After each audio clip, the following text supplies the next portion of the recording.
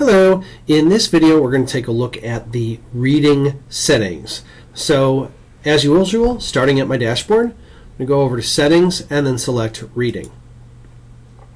Now like with the writing settings, some of this will make a little more sense once you've watched the posts and pages video, but posts and pages videos, but we'll cover this here, and then again you may want to return to this later.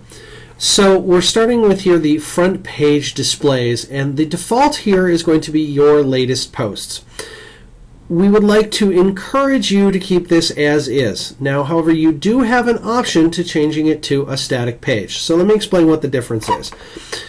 When you leave it at the default, your latest posts, that means your home page is the blog.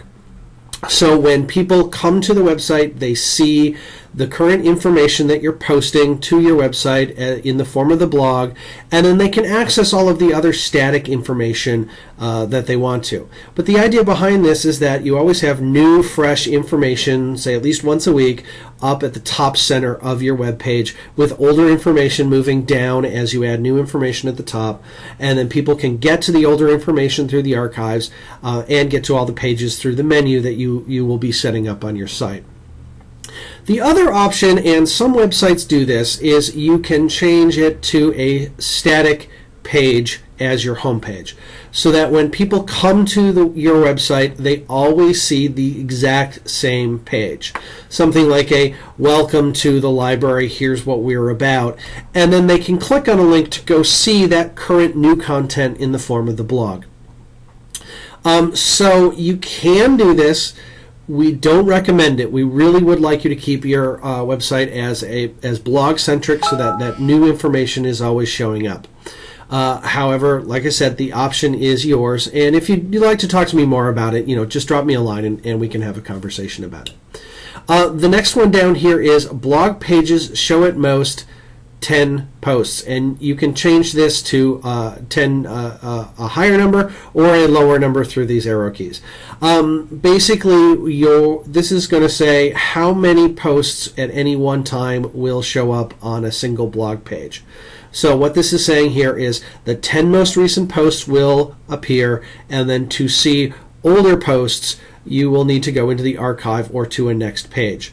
Now, depending on how long your posts generally are, 10 could be a lot. If you write a lot of essays, you might want to lower this number. If you post a lot of short pieces of information, you might want to raise this number. But 10 is a good place to start, and I recommend leaving it there, and then you can come back and always change it later. Our next option is syndication. Feeds show the most recent, and again, 10 items is the default, and you can raise this or lower this.